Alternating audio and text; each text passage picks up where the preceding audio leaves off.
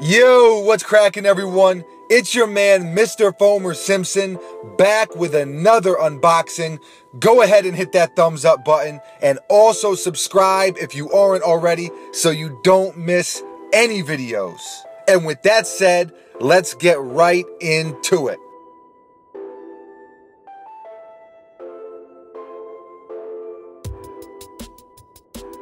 Ewing box, as you can see.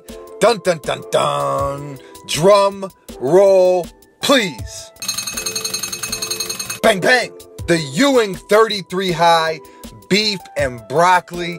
These are dope with a capital E, straight up. So thank you to Ewing Athletics for sending these my way. And also huge thank you to the homie Ray P. Some of you may know him. He's from the Shoe Game. I'll put his social media info below. Anyway, he's the one who really plugged me in on these, so thank you to him. Now this is a colorway that is legendary in my opinion. The beef and broccoli field boot changed my life. I mean, it does not get more New York than that. If you're from New York City, you had a pair of beef and broccoli Tims at some point in your life. I think this sneaker is perfect for this colorway too because it's basically a boot. You know what's crazy? Ewing hooped in this sneaker. This is the winterized version, I guess, but he essentially hooped in this sneaker. I wish I could pass these through the screen to you. These weigh at least 16, 17 pounds. The fact that he could even run up and down the court is impressive. All jokes aside, this shoe weighs more than my microwave.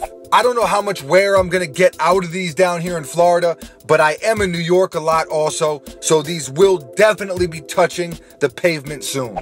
My one gripe with Ewing Athletics is the quality.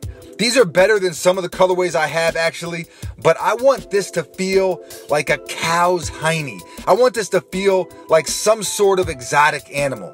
Instead, it feels like UPS khakis. What can brown do for you? I love this shoe, I'm just saying.